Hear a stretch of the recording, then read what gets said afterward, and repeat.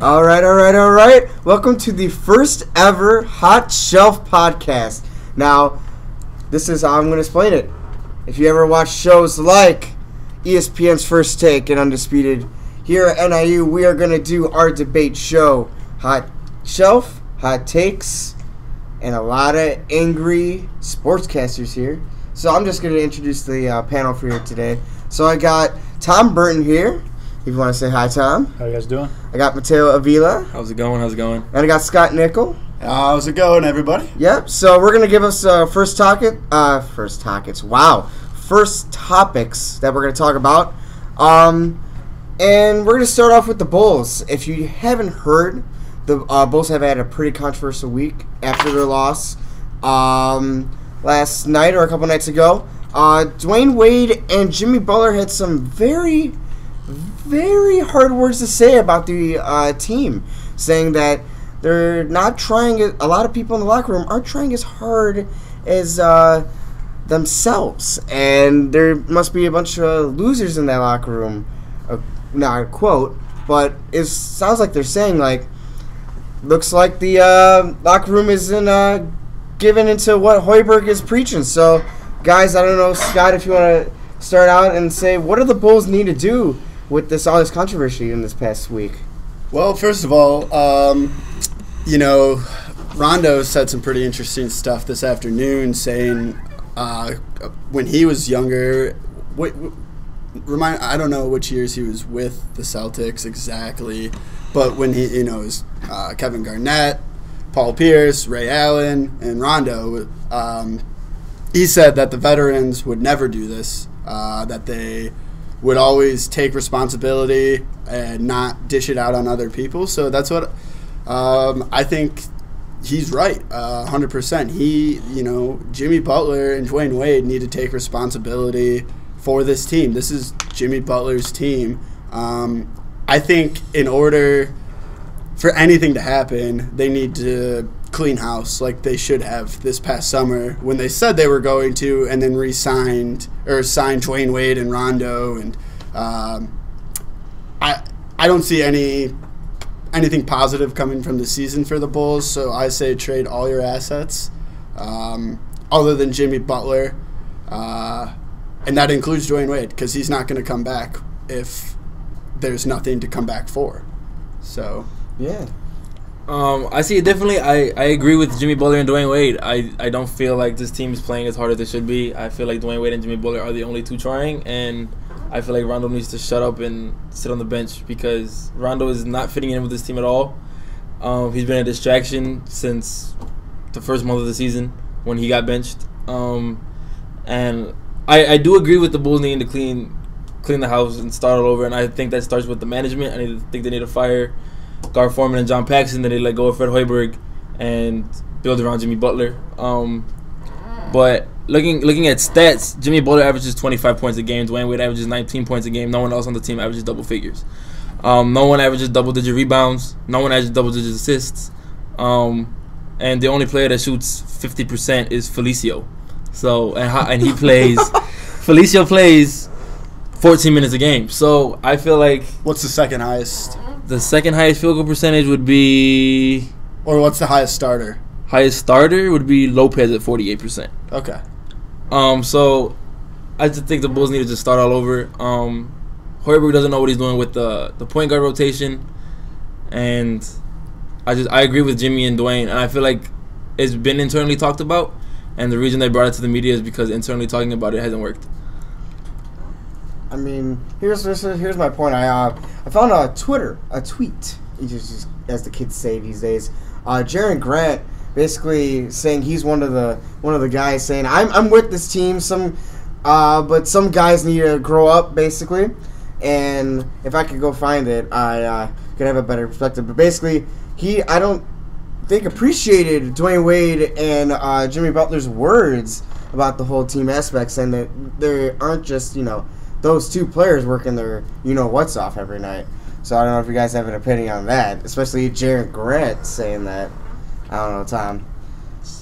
I mean, it needs to be said. I mean, I think Butler and Wade are kind of overstepping their boundaries a little bit from what they're saying about the team. Like, I think as leaders of a team, it's not it's not your job to call out your teammates for their effort. Whether you need to lead by example and like show that you can be like strong when tough times come. And it's just, I think it's, even though Wade is like established and he has 3 championships, especially for Butler, I think he just hasn't asserted himself as a leader yet, and he needs to do a much better job at that. I don't know if you guys have anything else on it, or who should the Bulls listen to at this point? Because Dwayne Wade he is the leader of that locker room, and is trying to teach Jimmy Butler to become more of a leader, become that alpha dog, as said from the beginning. So, do you think you should listen to the alpha dogs, or do you listen to the people in that group? You think Dwayne Wade's the leader of that locker room for being there less than the season? I would. He's the veteran of the group. I would think that once you bring Dwayne Wade, a superstar, into that locker room, you have nothing. And only for 2 years, might I add you. His contract's only for 2 years. Mm-hmm. He is that leader. He is paid to be that leader, to try to, A, he's trying to grow up Jimmy Butler, and B, to try to establish somewhat of a positive atmosphere in Chicago. Because with Fred Hoiberg and the management, it's not working. Mm-hmm.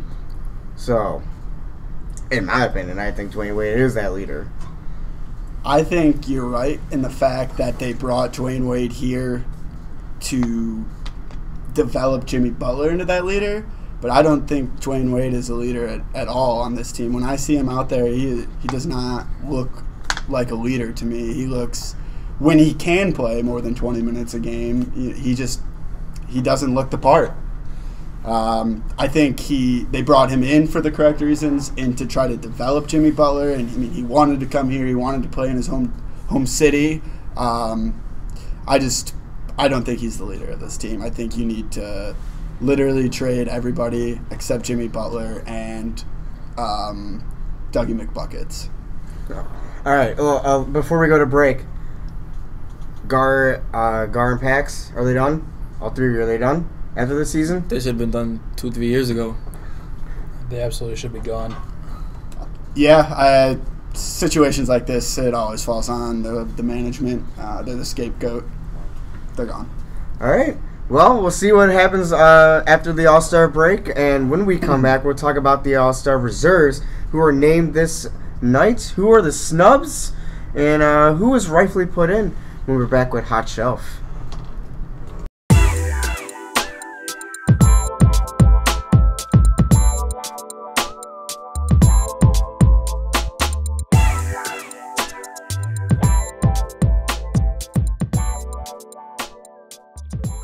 All right, welcome back to Hot Shelf here at NIU.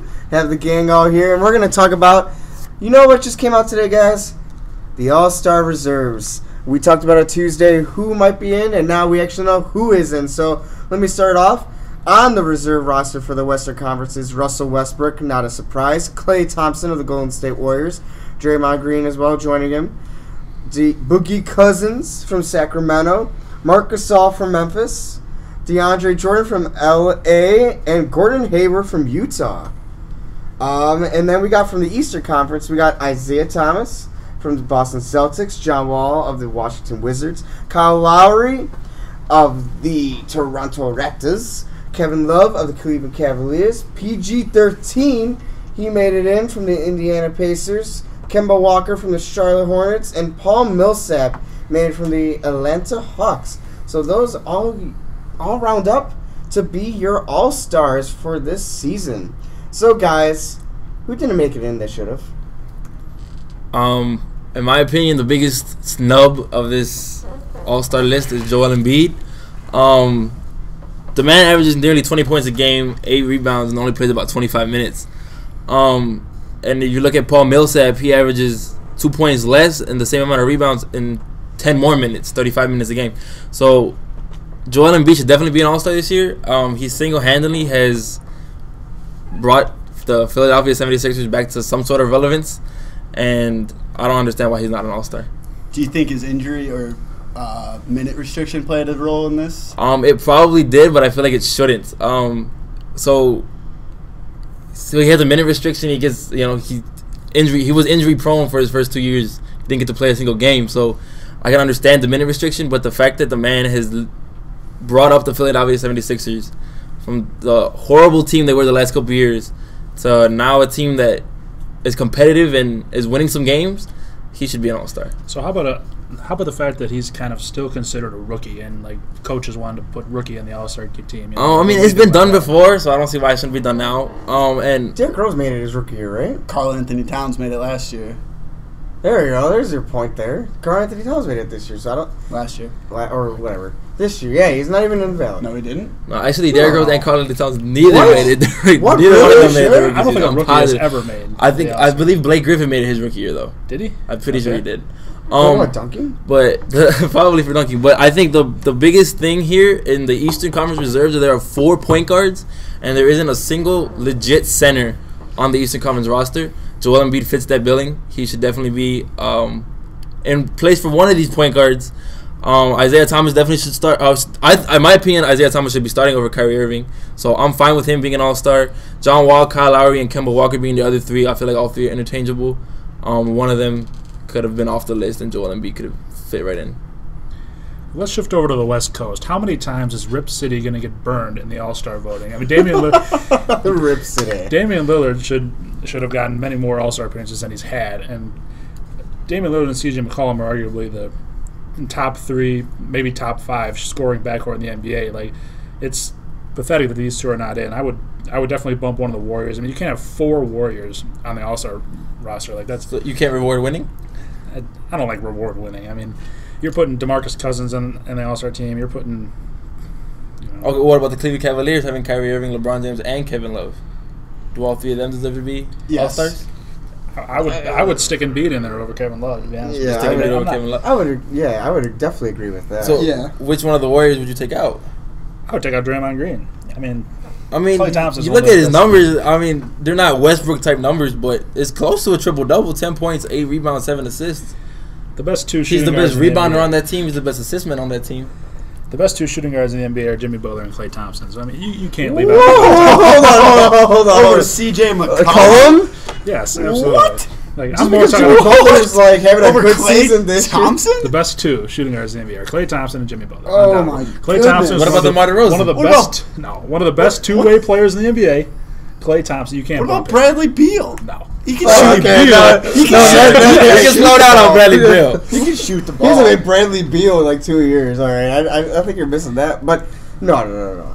Jimmy Butler's having a good season this year, but it's just because they're a horrible team. We talked about this on Tuesday. They're overfluctuated stats because it's a bad team. Even Dwayne Wade's having 19 points and he's Old Man River.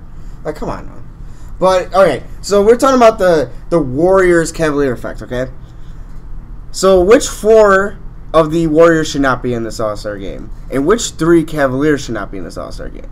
If we're gonna go, Well, if we're which gonna one have of them, them? which one of them? My personal opinion, all 4 Warriors should be in the All-Star game. I don't have a problem with all 4 Warriors. But being if you there. had to choose one, which one would you not have them If I had in to to choose replace one? another player that you wanted?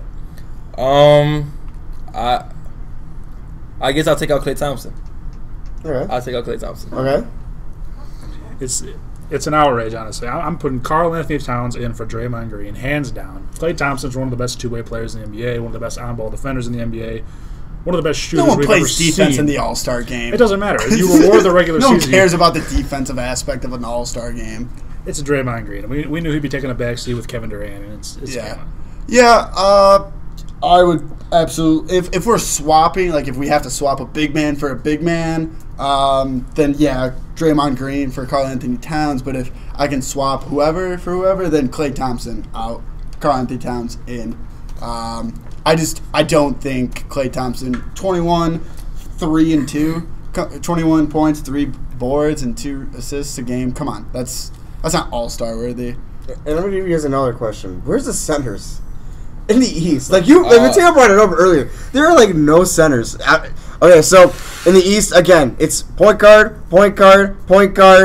Finally, Kevin Love, power forward, small forward, point guard, like power forward, and okay, Paul Millsap, whatever. But I'm just saying the fact that there is no legitimate center in the East, which makes more of an argument for Embiid. I mean, the NBA basically said that the West has all the good centers. Like you look at the Western Conference, they have DeMarcus Cousins, Marc Gasol, DeAndre Jordan, and then Anthony Davis, who's basically a center, even though he plays power forward. But not Andre Drummond. Are you kidding me? Andre Drummond? I think Andre Drummond.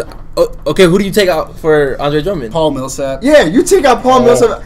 If you're switching Hawks, I would take Dwight Howard before Paul Millsap this year. Dwight Howard's washed up, man. Dwight Howard is done. Nobody wants to see Dwight Howard. I want to see Dwight Howard. I want to see Superman. Nobody wants. Yeah, and that's why. I mean, I'm a Detroit Pistons fan, and I don't want to see Andre Drummond. They need to get rid of this dude. He is a cancer to the team. What? If your best player cannot play the final minutes of a game, he's not your best player. Get him out of there. Dude shoots like what, 40% from free throw line? If that, yeah, exactly. Tell that to another All-Star, DeAndre Jordan. Jordan's in there, and all he's good for is dunking too. Yeah, but but don't care about defense. That's a vicious rebounder, though. Vicious rebounder. There's DeAndre Jordan is a little more to that. Andre Drummond is. DeAndre Jordan can play defense. DeAndre Jordan is in the All-Star game because Chris Paul is hurt and Blake Griffin's missed a couple months with injuries, and they felt like they needed to put a clipper. That is the only reason. Stop with this Blake Griffin nonsense. He's an average basketball player. All he can do is dunk and rebound. No, Blake Griffin expanded his game. No, he can stretch it. Blake expanded his game. Blake expanded. He's come a long way from being just a dunker. He doesn't even dunk anymore. He's a elbow jump shooter now. Yeah, elbow jump shooter with the two-handed shots that looks like a dinosaur. It's effective, man. It's effective as long as it goes in. Really quick, I just got to say this. Karl Anthony Towns got absolutely robbed. Yes. Absolutely. For the second year in a row. Let's get Sparty out of there. Get Sparty out of there. Put in Karl Anthony Towns. I just don't know how you leave a guy of his caliber. Everybody loves watching him. Him and Joel Embiid. Plus, Joel Embiid has the most fire social media in all of sports, let alone basketball. So you want someone like that. Real quick for Tom. So you would keep DeAndre Jordan over Draymond Green? Yes. Oh, okay. We can have a whole conversation about that one. We don't have that kind of time and place for that.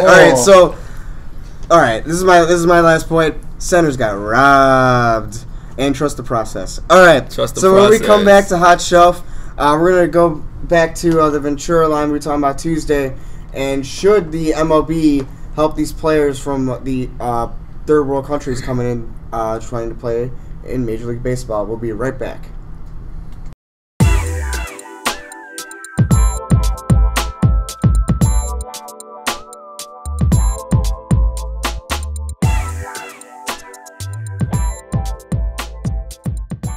All right, welcome back for another round of Hot Shelf here at NIU. And for our next topic, we're going to bring up, again, we were talking about Goodell Ventura. He passed away earlier this week, in the weekend actually. And we brought this up on Tuesday, but go into more of the details. Should Major League Baseball do something to help these players coming in to this free United States of America, coming from places like the Dominican Republic, learning how to. Well, I'm not going to explain it. You guys explain it for me. All right. Yeah. So my stance here is Major League Baseball absolutely needs to better prepare these players for life. As I alluded to on Tuesday, they are taking these international players from Cuba, the Dominican, Venezuela. By the way, Dominican Republic is the second most represented country in the Major League Baseball, behind the United States. So it's not like they've sent a few players; they've sent quite a few players to the MLB, and they're taking these players when they're 16, 17, 18 years old. And like I said, I don't know what you guys were doing when you were that age, but I didn't know how to handle money. And these guys, now, when they sign them, they're not signed to these lucrative contracts as they are once you get to the majors and established after your arbitration years and all that, yada, yada. But, so, like, for instance, Ventura, when he signed with Kansas City, he signed at the age of 17 for $28,000. And then re-signed 2 years ago for 5 years, and I believe it was like around 29 million. And so that was when that hit. So 4 years later, after he signs that first initial contract and had contracts between then, he became a millionaire. And for a player here, a millionaire isn't. It's great. It's awesome. But when you go back home, you have so much more money and so much more wealth than the majority of people there, and you are looked at so highly there that you kind of feel inferior to anything, and you almost feel like a Superman type person. And you've seen it time and time again. These players buy these exotic cars. I believe. Well, it looked from the pictures like Ventura was just driving like a regular Jeep, but it looked kind of like a Range Rover type Jeep. I don't really know for sure, but Jose Fernandez was in a boat. Oscar Taveras was in a luxurious sports car. And not to interrupt you, but Yoenis Cespedes during spring training came up every single day with a different new hot sports car. Exactly. Money. Didn't he even come with a helicopter one day? Yeah, he came with a helicopter because he made 5 years, $100 million. What it was huge contract. I think it was 5 years, 150. Huge. It's huge. Huge. But yeah, Major League Baseball, and I've looked into it a little bit since this most recent tragedy, and they do have life coaches at the beginning of season in spring training talking to these guys, telling them that, life is real, you can go at any time, but I think it's the MLB's responsibility to take it a step further and teach these guys, get them some financial consultants, do some. Now, I'm not saying they can tell them what to do in the off season because, like I alluded to on Tuesday, you cannot infringe the one thing they sought after, and that's freedom. You cannot infringe on that. That's not what America does. That's not what we do here. That's not what Major League Baseball that's not what Major League Baseball does. But you want to see these guys. Like, I have never been more devastated about a player than when Jose Fernandez passed. He was insane. And I say insane in the best of terms. He was electric on the mound and electric off the mound. Everybody loved him. Everybody gravitated towards him. And unfortunately, we don't get another 10 years of that. And I don't want that to happen. So I don't have a solution per se, because you can never. Tragedies are unavoidable. They're going to happen, but you can reduce them by better. I don't even know the terminology I'm going for here, but by better preparing these players to deal with these finances. They come from very poor, impoverished nations. They need to be taught how to deal with money. I mean, you're talking about two different things here. I mean, it's not the MLB's job to watch over these young players and watch what they do. Like Jose Fernandez going on a boat, maybe he was on drugs or whatever he was. I think the MLB can do a good job at can help these players and assisting them financially, whether it's giving them putting their money in some sort of trust or just giving them a limit. But in the end, these guys are adults, and you can't go you can't do stupid stunts. I mean, even if you have money, the league can only do so much, and these players are adults and they should know what to do. I agree with Tom. I agree with both of you guys. I agree with Tom a little more. There's only so much you can do, and I feel like not just Major League Baseball, but all aspects of the NBA, the NFL, they do need to teach these guys how to handle that kind of money, because you come up on that money extremely quick. But at the same time, you can't limit everything they do, and you can't control everything they do. So it's a tough situation, sticky situation. And I'm sorry, Alex, just really quick. I wasn't saying that they need to tell these players how to spend their money. What I was suggesting is they have life coaches, they have financial consultants, and maybe some of them do, maybe some teams do. I don't know the in and outs of every single organization. I don't know, but I just don't think there's a pattern we're seeing here, and I would like to resolve it or help it in the best as quickly as possible, so we stop losing. Because not only are these players great, but they bring a new energy that has not been in baseball in decades. And I mean, look at when Jose Day at the Marlins Stadium, 28% more attendance on Jose Day. You know, you look at Yasiel Puig. You know, they may in America be showing people up, but you go to these nations, that's how they play. The fans are screaming the entire time. You know that. So I love this international player movement, and I love that, you know, all these guys are coming here. I want them to stay, and I think it is the MLB's responsibility if they are taking these players, these kids, out of the country that they were born and raised in to come here. It is the responsibility of the organization. It is the responsibility of the MLB to take care of their kids. That's the way I look at it. So, Scott, would you say that it's the age of these young players, or is it more like where they come from and that they're not experienced and exposed to this type of luxurious lifestyle? I would say that it's a solid combination of both. I've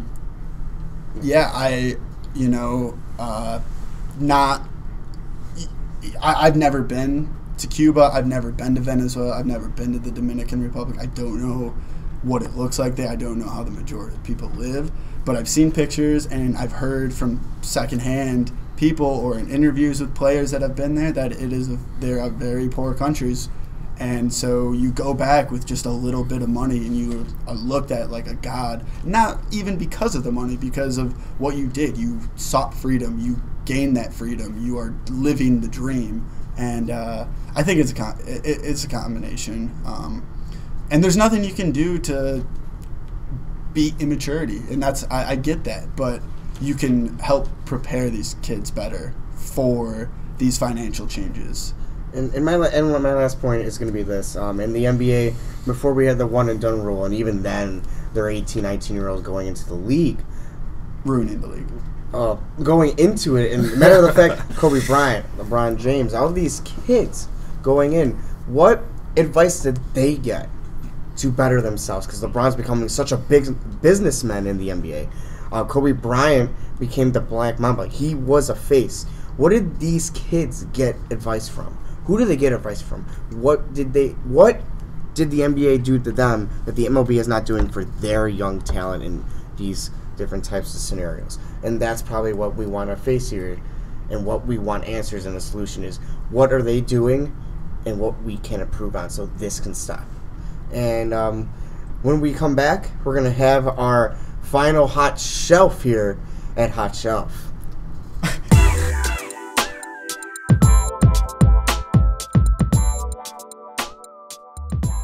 Welcome back to Hot Shelf here at NIU. And now we're going to take our Hot Shelf, put another Hot Shelf. This is our Hot Shelf. I know you guys are just laughing about that. We can come up with a better name. If you want to put a better name on the comments, you can do so. So please do so, because if I say Hot Shelf one more time, I might get kicked off of this podcast. Yeah, please do so. Yes. So I'm gonna bring up a really, really big topic. Super Bowl week is next week, but I figure we should start now.